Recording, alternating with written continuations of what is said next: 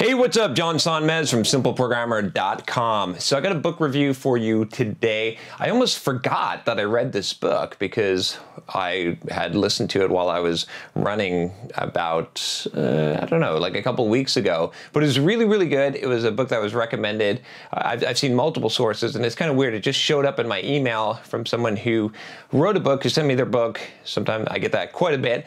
Surprisingly, a lot of books out there. And he had referenced this book, but the book is called Surely You're Joking, Mr. Feynman. I think Feynman. I don't know how to say his name. I'll be totally honest with you. But anyway, the book is really, really good. And what this book is about is, if you're not familiar with Richard Feynman, I think it's Feynman. I'm going to go with Feynman, and someone will correct me in the comments. That's cool. All right. So anyway, if you're not familiar with him, he's a Nobel Peace Prize winner, a physicist that was famous for a lot of things that he's done in his life, right? He's a famous physics professor, but he also worked on the atomic bomb. And this book is sort of a conglomeration of some of the essays that he wrote and stories about his life.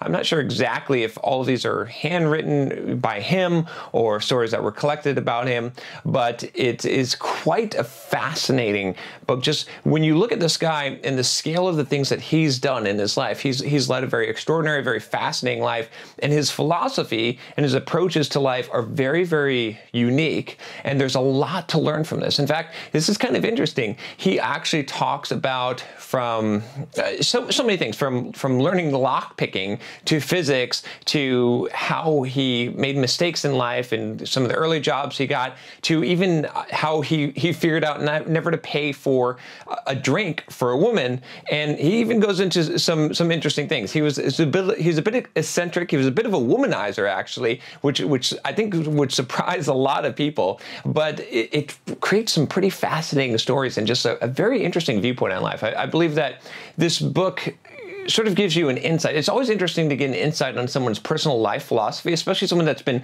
widely successful in multiple areas. Because the thing is, like, if you've been successful in one area or two areas in life, you know, it could be luck to some degree. Usually it's not, but there could be a certain amount of luck that you can attribute. But if someone who has hit success and pretty wild success in multiple areas, they've had these huge accomplishments in like 3, 4, 5 areas, you should probably listen to their life philosophy, because they probably have some kind of deep philosophy, some kind of deep secret, not necessarily a secret, but some kind of wisdom, I would say, that most people ignore or don't realize, right? And it's probably counterintuitive to conventional wisdom. And I always try to find these kind of people because it's very fascinating, right? And it helps me to figure out how to look at the world in different ways and to grow as a person. So I highly recommend this book. I'm not going to go too much more into it, but it's fascinating. Lots of different stories.